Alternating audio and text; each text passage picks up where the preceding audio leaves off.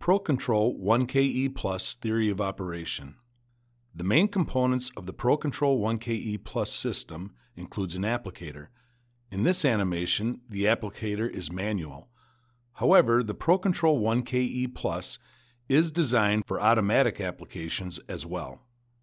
Next is the fluid panel, the advanced display control module, an air supply shutoff valve, the air outlet hose to the applicator, a fluid inlet supply hose, and the fluid outlet hose to the applicator.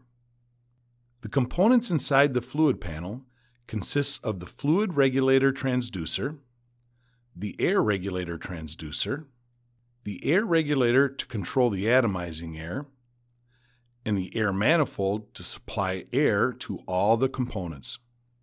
There is also an airflow switch to signal the system when the applicator is triggered.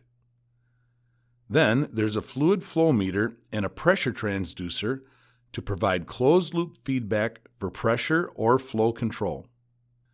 There is also a fluid regulator that is actively controlled to maintain target pressure or flow set points.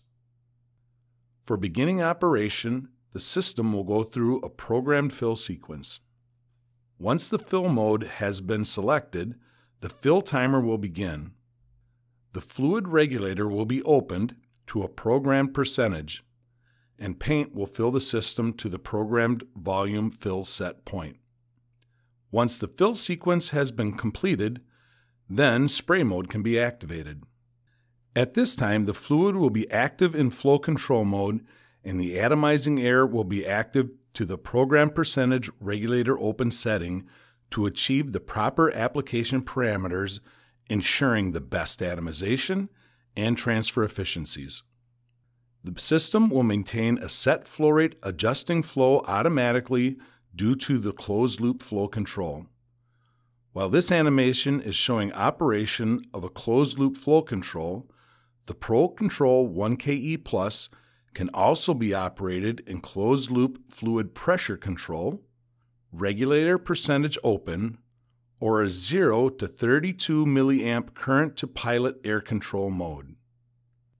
The ProControl 1KE Plus can also be set to flush mode. To begin, you will introduce solvent from the supply.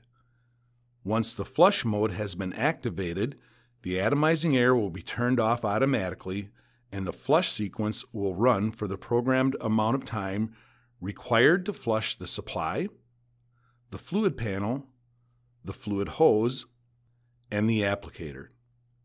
Data on paint and solvent use can be saved to an individual job, including an attribute number that can be assigned randomly.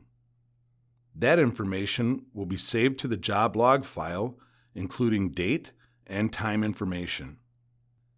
The manual and the automatic ProControl 1KE fluid panels can be located within the hazardous area, including the advanced display control module. The power barriers and the communication module, along with the PLC, must be located in the non-hazardous area. For more information on the ProControl 1KE Plus, visit www.graco.com.